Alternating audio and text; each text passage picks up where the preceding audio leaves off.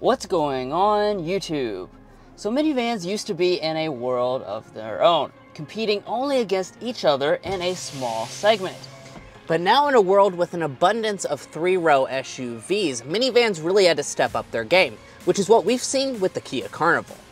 Today we're with the latest 2024 version, and we want to know, how does this stack up against other minivans like the Sienna, as well as three-row crossovers like the Telluride? So without further ado, let's go ahead and get into it.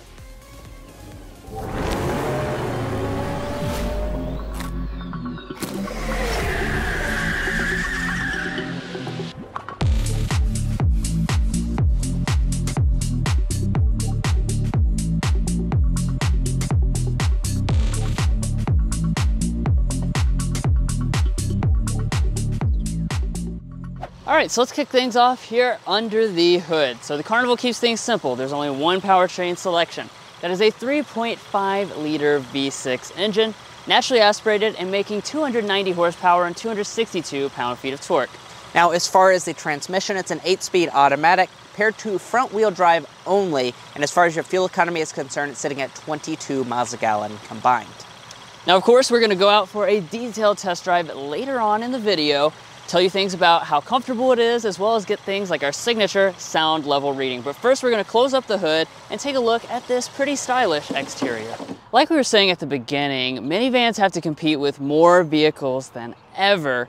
And I think because of that, Kia really took a more SUV-like approach to this Carnival when it comes to the front end design. Now for 2024, we're not gonna see any styling changes, and you'll still continue to have a couple different grille choices. So you always have kind of that tiger nose shape that's typical, but on your lower two trim levels, you'll have this bar design. And then once you get to the SX, that's gonna go for a dark chrome mesh through the center. You'll always have your Kia emblem up there on top of the hood. And as we go over to the headlights, you'll always have a very unique looking headlight arrangement as well. So it's actually made of three separate components. So you have standard LED headlights on all models. This is your low beam. Your high beam is actually over here integrated into the grille, and then in between you got this wiggly daytime running light and then your incandescent turn signal indicator. If you choose the SX Prestige, that's going to upgrade your headlights from reflector LEDs to projector LEDs. And if you get above the SX trim level, that's going to give you LED fog lights as well. And as we come around to the rear design, you're going to see a more boxy, squared off look than your typical minivan. Yeah, I like the way it looks, especially here in person. We actually just got out of a Sienna, and this definitely has a less minivan look here in the back. But Drew's going to go ahead and hop inside, and let's check out our taillights, see if all the elements are LED. So we have an incandescent brake light, incandescent reverse light, incandescent turn signal indicator. So none of the elements are LED. I'm a little disappointed by that, not gonna lie. And it's gonna be that way if you go for any trim level besides for that top end SX Prestige. When you add that, you will get LED taillights. So that's gonna be one thing that I'm a little disappointed in, is that only the top trim gets LED lighting. Now, as far as other design touches, you'll notice this chrome piece goes seamlessly from the back side into the rear, and then dropping down to this lower area, gonna have some silver accenting. As far as your tow rating, it's 3,500 pounds, and no Carnival will have exposed exhaust outlets. Moving on to the wheels, you have a nice selection of mostly stylish options. The base LX will come with 17-inch alloy wheels. However, once you get to the EX trim level, it's gonna upgrade you to these 19-inch contrast alloy wheels. I really like the way these look. I think they really pop against the ceramic silver paint color on this model. And if you choose the SX or SX Prestige, you'll get the same wheels, but fully gloss black. Moving up to the mirrors, we do have a gloss black finish on the lower part. You have standard heating and standard blind spot monitoring. And if you want power folding, you can get that, but you'll need to get at least the SX trim level. Now at the side of the Carnival, you're once again going to see that boxy shape continue. That makes it look a lot more SUV-like than other minivans. Now as far as some of the other design elements, we do have this really cool textured piece right here. It doesn't show up as well on this specific color, but if you go for a black one, this really has a lot of contrast, and I like the way it looks. Also, if you go for higher end models, you will get roof rails as well as some silver accenting around your windows and lower piecings. Now as far as the overall length, we're looking at 203 inches long for this Carnival.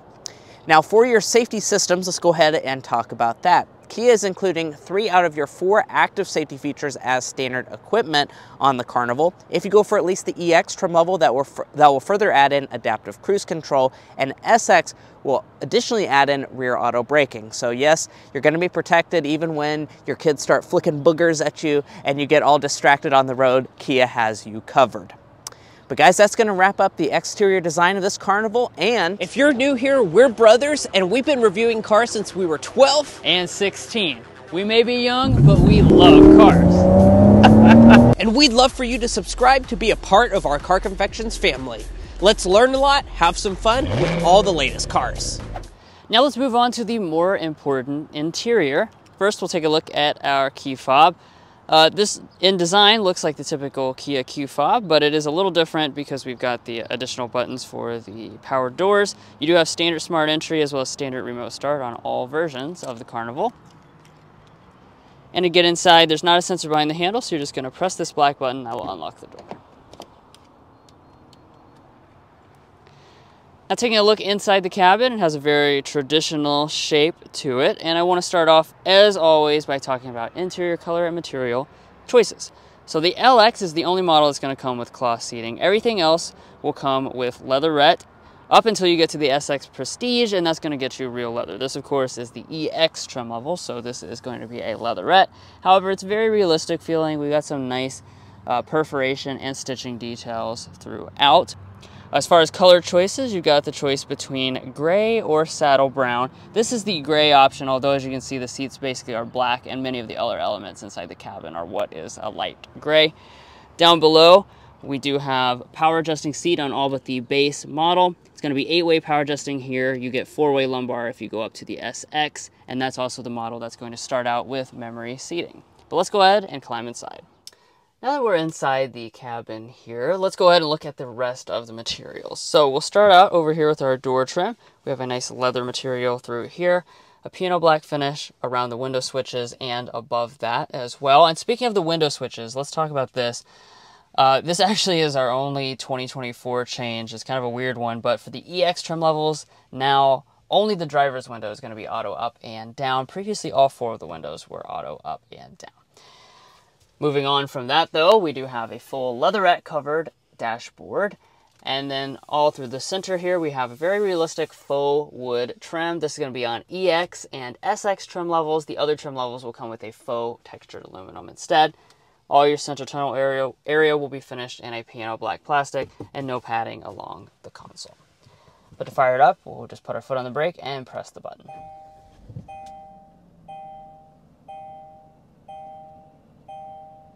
Now, like always, we'll go ahead and move into a first-person perspective for a closer look at the details, starting with our gauge cluster. So we've got a traditional arrangement on board. As you can see, it is analog, besides for our 4.2-inch multi-function display right there in the middle. If you want something a little bit more modern, though, you can get that. You have a full 12.3-inch digital gauge cluster standard on the SX trim level and SX Prestige. Now moving back to the steering wheel, typical Kia design here. It is going to be leather wrapped on all but the base LX. It will always be manual tilt and telescoping.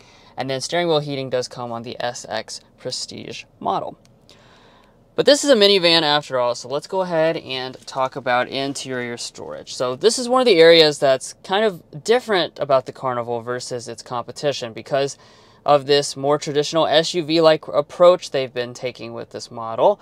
You don't have perhaps as much functionality as you do in some of the competition, but you do still have a pretty good amount of space. So underneath our center console, as you can see, nicely sized center console area, goes down pretty deep. You do have a felt lining at the bottom.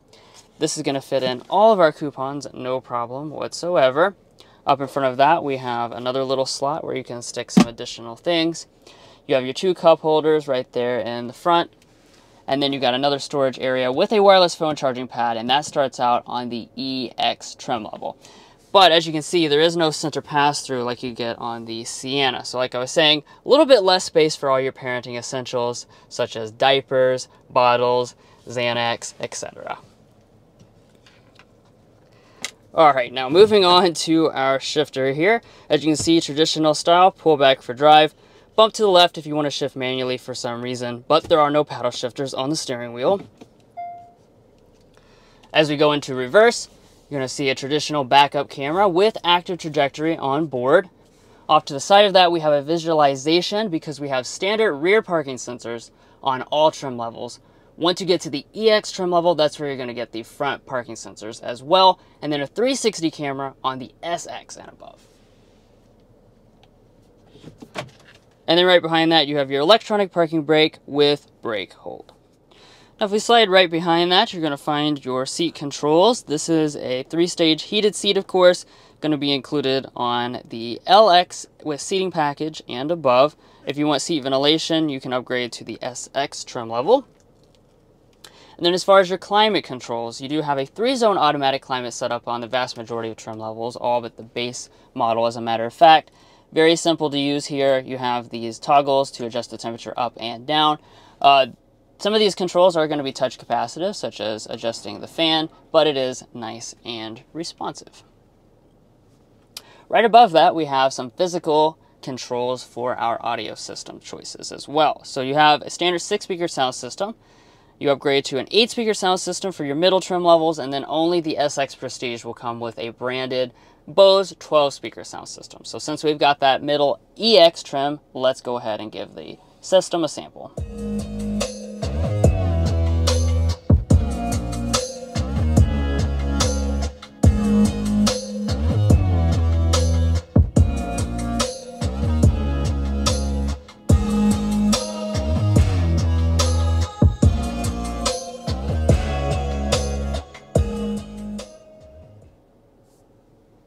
Overall sound quality of this is actually pretty good. Really fills up the cabin nicely. Okay, so let's move on and discuss the main display here. So there's going to be 2 different choices in terms of the display. 8 inches on just your base LX model. Everything else will get the 12.3-inch display you see right here.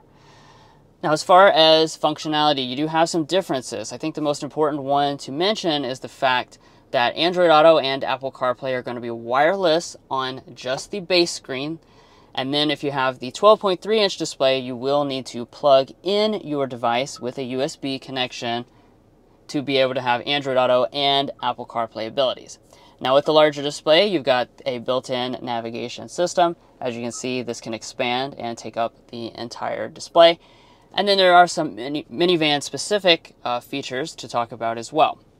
So first of all, you do have the passenger talk system. That's basically an intercom system. So the microphone picks it up, projects your voice back to the 3rd row so people can hear you. We also have this button right here. So this is passenger view.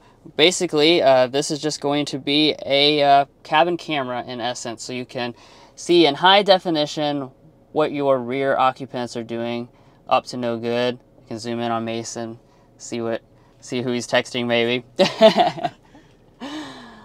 So basically a spy cam for your kids. Could be helpful for all those parents out there.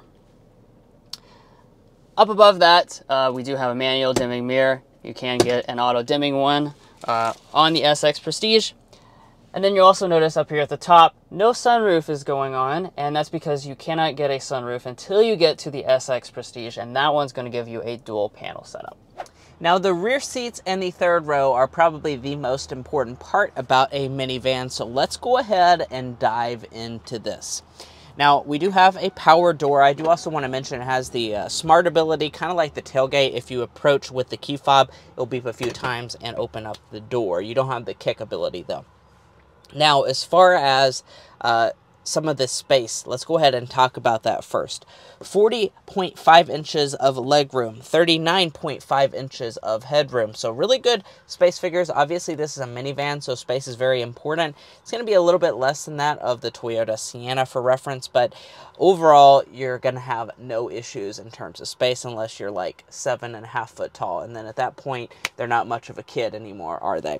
Now, as far as the seat, this is slid all the way back in its tracks. This seat is adjusted to Drew, who is 5'8", and I did bring my bendy ruler. We're looking at about 10 inches of space, and my feet can slide up underneath the seat. Now, as far as the seat itself, we can slide that forward a great deal, so if you need to reach back there and smack your kid, you can have the seat adjusted all the way back or all the way frontwards.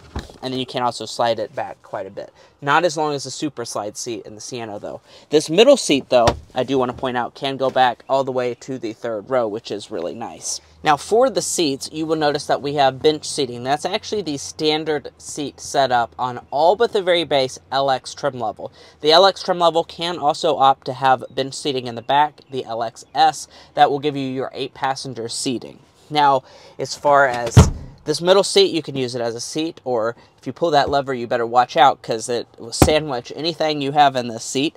This actually transforms into an entire table, so you can have all your kids' snacks right here. They also have 2 cup holders in the back, which is really quite nice. Now, additionally, if you want extra bougie features, on the SX Prestige, you can get a VIP lounge seat. I'll insert a picture of what that looks like, but it's basically just executive level rear seat, heated and ventilated, power adjusting, all types of stuff going on in the rear seat area. So if you're going to be driven around in your minivan, you might want to opt for that. Now, as far as other features, here in the center, 2 cup holders, 12-volt outlet.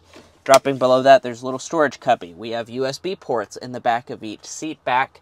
And then let's go up to the roof. Here on the right side, we have our own climate controls. We have 3-zone automatic climate on this. I'm not sure why they put it on the right side only. It's a little discriminatory is all I gotta say, because people in the left seat can't get over to the climate controls.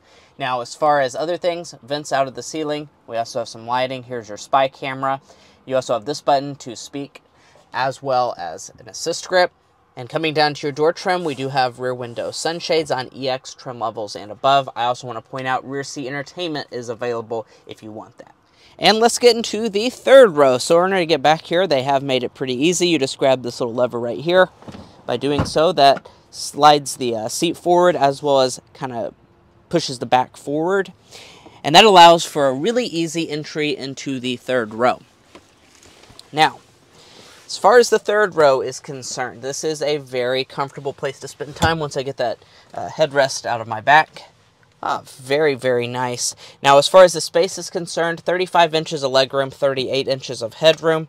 Really impressive figures for any third row. It is a little bit less than the Sienna as well as Honda Odyssey, but guys, you're really just splitting hairs at this point because the third row is just so nice. This seat is slid all the way back. I still have about well, I have my ruler here, 3 inches of space between my knees and the seat back. I can also slide my feet up underneath the seat. The thigh support is fantastic.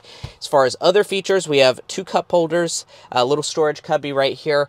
We're also going to have third row window sunshades. That's also on EX trims and above. We have vents out the ceiling. And as far as on our third row rating scale, this is really pretty much fit for a king. Now, walking up to the Carnival's tailgate, we do have a hands-free smart opening power one on EX trim levels and above, so all but the base LX will have a power tailgate.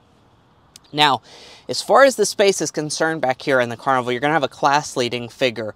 We are looking at 40 cubic feet of space behind the third row. If we fold the third row down, it's a real nice, easy setup here. We're looking at about 87 cubic feet of cargo capacity. Go ahead and get this one down for simplicity's sake. And then with all the seats removed, we're looking at 145 cubic feet of cargo capacity. So that is just incredible amounts of space in this Carnival. Like I said, that is class leading. That's really bigger than, it's actually bigger than a Suburban in terms of the amount of space you're going to have back here. So there is just a lot of usability with this Carnival. One thing I want to point out though, if you go for that fully loaded SX Prestige with the VIP seating, you cannot remove the second row seats. So that does actually impact your maximum cargo capacity. And I went ahead and folded down the second row seats, and I'm going to get our signature measuring from the front of the seat back all the way to the rear of the cargo area. I'd say we're looking at about 91 inches of space, so that's certainly a very good amount. As far as the width on it, we're sitting at about 48 inches wide on this Carnival, so that means you're going to be able to fit a lot of stuff in this. That's pretty much our biggest size category. I believe you'd be able to fit a full-size couch if you removed the second row seats in this Carnival.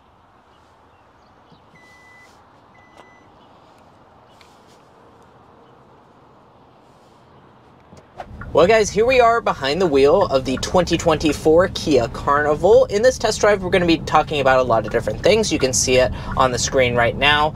We will also be getting our signature sound level reading, so stay tuned for that. But first, we're going to go ahead and start with a hard acceleration to see what this Carnival is all about.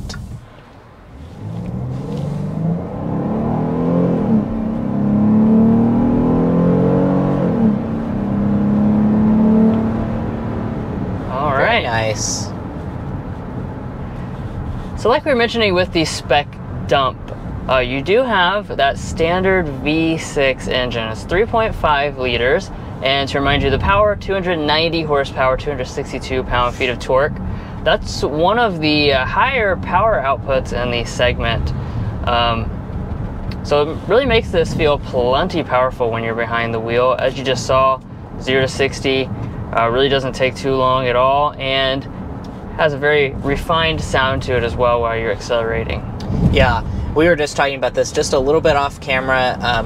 We actually had a week-long tester Sienna, so we just came directly out of driving that for a week into this Carnival, and I think a lot of buyers are really going to appreciate that smooth V6 refinement. Now, are there trade-offs? Yes, we'll talk about that a little bit later in the drive, but the V6 refinement is so good in this model. Even under really hard accelerations, it stays refined, it stays nice and not strained sounding, so that's a really big benefit that you're going to get with this Carnival as opposed to something like the Toyota Sienna.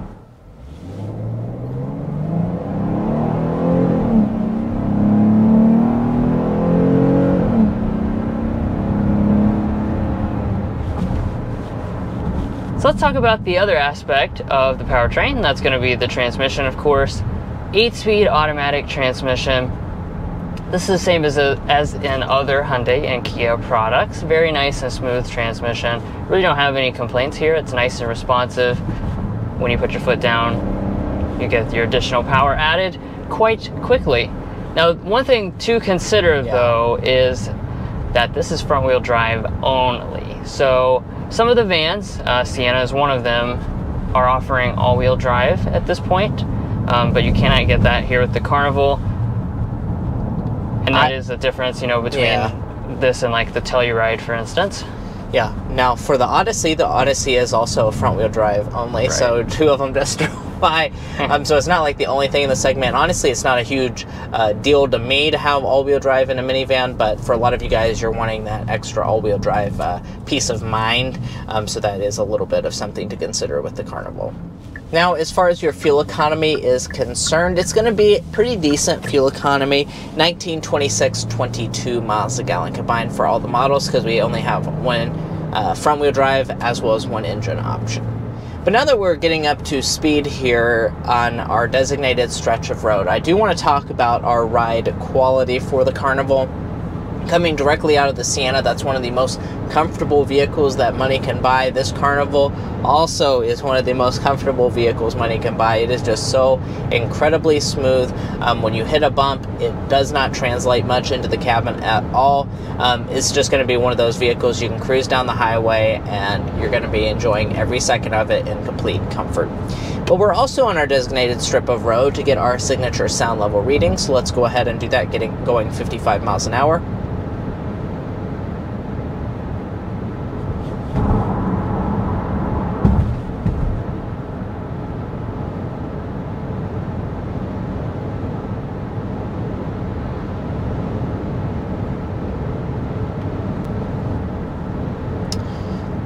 Looks like we've settled in officially at 55.6 decibels. And as far as how that rates among other minivans, it is going to be a touch louder than the Toyota Sienna, but it takes second place. It's above the Honda Odyssey and a little bit actually quieter than the 2022 Carnival that we tested out a couple years ago. And it's time for us to do our other signature thing, our slam dunk and air ball. Drew, what's the slam dunk for this Carnival? So slam dunk is going to be the exterior design. Kia went with, as we mentioned numerous times, a more SUV-like approach when they were designing this Carnival. and I think that paid off. It just doesn't look so much like a minivan as many of the rivals do, and of course, you know, minivans have a little bit of a stigma, so I think it makes it more comfortable for people to choose to have a minivan and all the extra practicality that comes along with that if it doesn't look so much like a minivan. Yeah, and I'll also add like a few interior bits too, not just the outside, but like the center console actually being a traditional like center console, not completely pass through or whatnot. I think it makes it feel a little bit more like an SUV, at least from the front seat as well. Now, as far as the airball is concerned, what we're gonna say is that there are no other alternative powertrains or all-wheel drive on this Carnival. That's something that both the Sienna as well as the Chrysler Pacifica have. And that's really gonna be one of the biggest cons of this Carnival, is that you're stuck with the V6 fuel economy. Yes, you get the refinement, but 22 miles a gallon is far from the 35 miles a gallon that you're going to get on the Sienna. The Pacifica also has a plug-in hybrid, which is, of course, very efficient as well. So you're going to be paying the price at the pump for this Carnival. And lastly here, I want to talk about your warranty. 5-year, 60,000 miles for your basic warranty, 10-year, 100,000 miles for your powertrain. Now, how much will this minivan cost for 2024? Well, prices are going to rise only about $600, which, given the current conditions, that is a very low price increase year over year.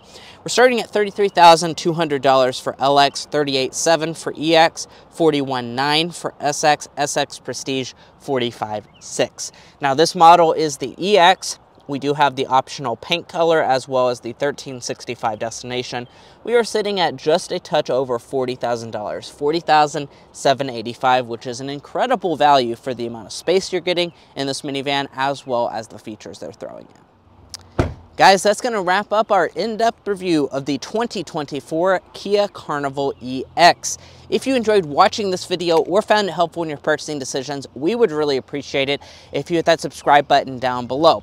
By subscribing, you help us to get access to the newest cars on the market first, such as this 2024 model, where we can show you some of the new model year changes as well as the pricing updates. If you're already a subscriber, thank you so much for your continued support. We really appreciate it. And if you haven't had the chance already to follow us on TikTok and Instagram, please go ahead and do that. We also have the website that has a lot of useful information on it, so check that out as well. We'll catch you next time as we sample more of the latest automotive delicacies.